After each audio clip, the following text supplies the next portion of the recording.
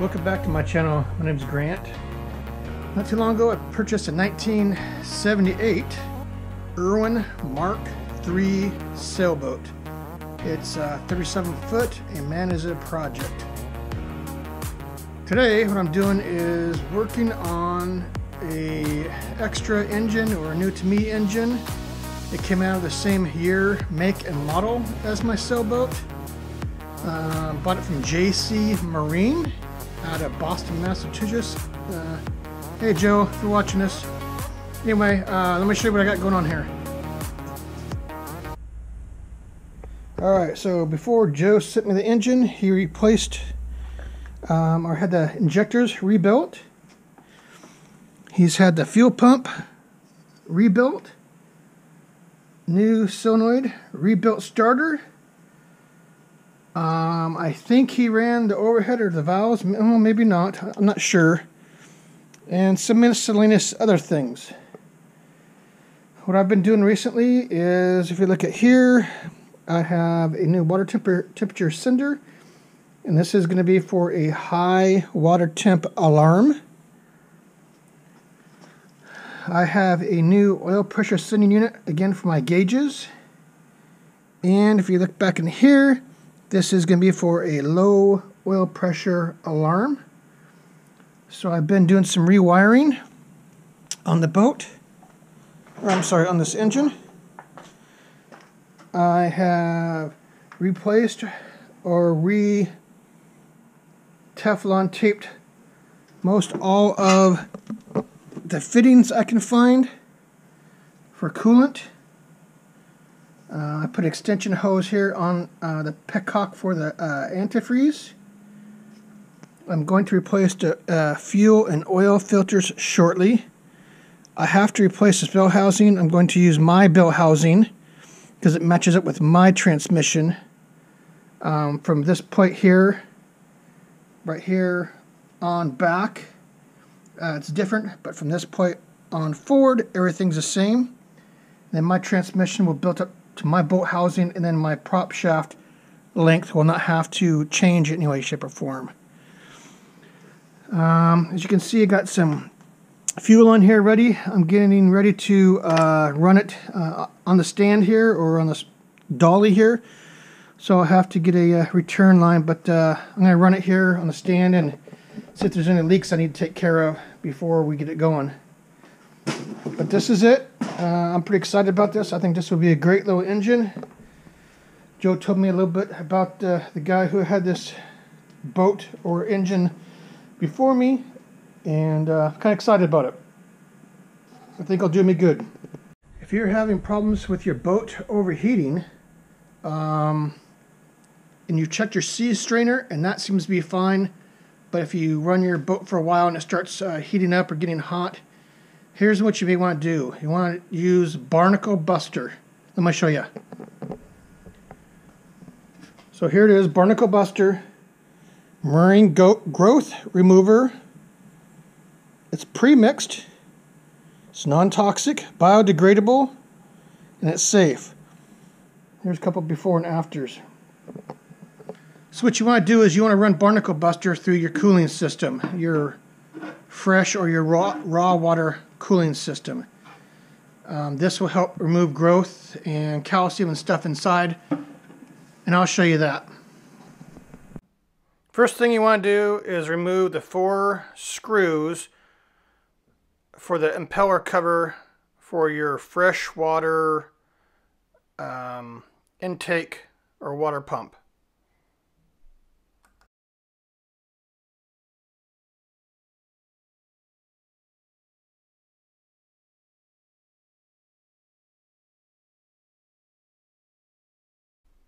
So after you get the cover off, you can take a screwdriver like I did here, or a pair of needle nose pliers, and remove the rubber impeller. This is also a good time to replace the impeller, keep or get a new backup, and then look for any missing pieces that may be right inside there. So there's a couple ways of doing this. I chose the easy way, but sometimes easy means a little bit more expensive. Here I have Porto Flush Junior. This is a marine product. You could probably make this yourself. All it is a bilge pump. Down here, comes out to a valve. This valve goes through, or the water goes through here into the intake where your raw water pump circulates through the engine, comes out. Normally this pipe would go to my exhaust right here and go out my exhaust, but you take the fitting off here and then this returns back into the bucket. It's 12 volt. There's two different types of systems. One's a 12 volt, one's a 110. I chose the 110 so I can use it on my boat without shore power or a converter. So in the kit comes the bucket, the pump, the shutoff valves, the two blue hoses that you see, and some miscellaneous fittings, and then a lid so everything can stay inside the bucket. You can keep on your boat and let your buddies use it. You use it whenever you need it. So I've already put 1 gallon of Barnacle Buster in there, and I ran it for a little bit. I had a leak, so then I added 2 more gallons of water, and let me show you what it looks like when it's working properly. Alright, you can already see it's changed colors, and you just want to fill this. So I got again 2 gallons of water, 1 gallon of Barnacle Buster. This is where the level you let the water flow. You want to see it coming out. So I'm only 3 gallons in for this small engine. You see this is clear. This is the stuff going in. They're circulating through, coming through here. It's returning back to the bucket. So I'll do a before and after picture here, but I can already see it changing colors already. And that's only been like 3 minutes.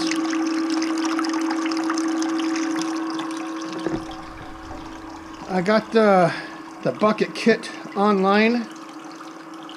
I'm not sure if I went through Amazon, which I buy a lot of stuff through Amazon, or I may have gone through Jamestown Distributing. I get a lot of stuff through them. They're a great company. I sometimes buy stuff through West Marine, but even though there's a West Marine store in Portland,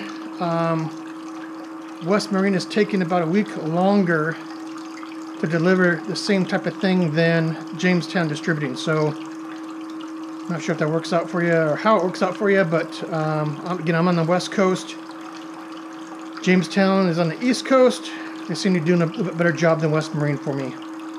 It's about 15 minutes in, and I can already see sand or calcium type material on the bottom of the bucket. Go ahead and take a look. You can see right here now.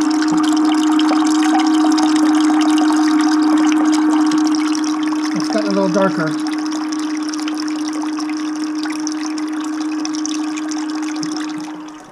We'll do another review after 4 hours. Well, it's been 4 hours. Let's take a look what we got. It isn't as dark as I hoped it would be, or cloudy, but there's quite a bit of sediment in the bottom. That's a good thing. I'm not going to go any more than 4 hours. That's what I recall the recommended time was. But that's about it. It's just time to clean up now. I got the quick disconnects here. Clamp there, clamp in the back. And more quick disconnects. Unplug the battery. Dump this stuff in a safe spot. Put everything inside the bucket. And I'm done. Again, this is the Porto Flush Junior with a 1 gallon jug. Barnacle Buster. Hopefully this helps with your cooling issues or just yearly maintenance. Thanks for watching. If you like this video, please subscribe, like, and make a comment. I'd really appreciate that. Thanks for watching.